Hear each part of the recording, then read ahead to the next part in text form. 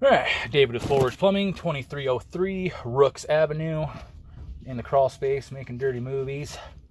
Currently at about 78 feet in the city tap here. Completely underwater though. I believe there may be some kind of issues inside the city main.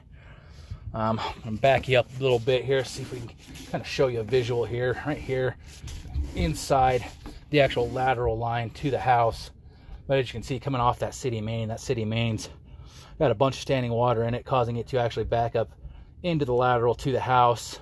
Not particularly far into the house, we're only a couple feet, but obviously as that situation gets worse out there, it could get worse up the lateral here.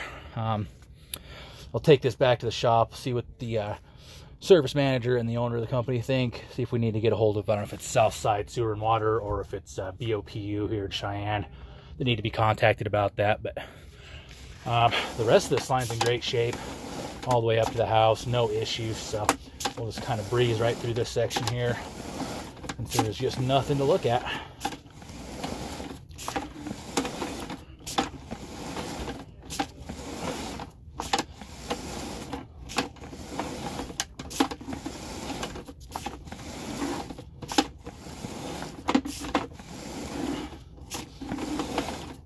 Nice scraped line, no standing water, no issues whatsoever.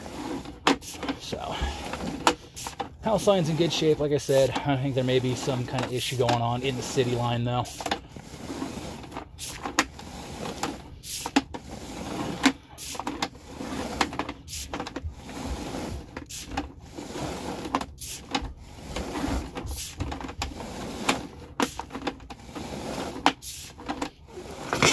Coming up and out to clean out here.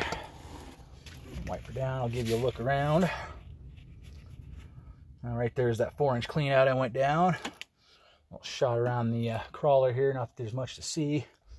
Water main and the entrance to the crawl space there in that garden level bedroom closet there. Again, David with Forwards Plumbing, 2303 Rooks Avenue.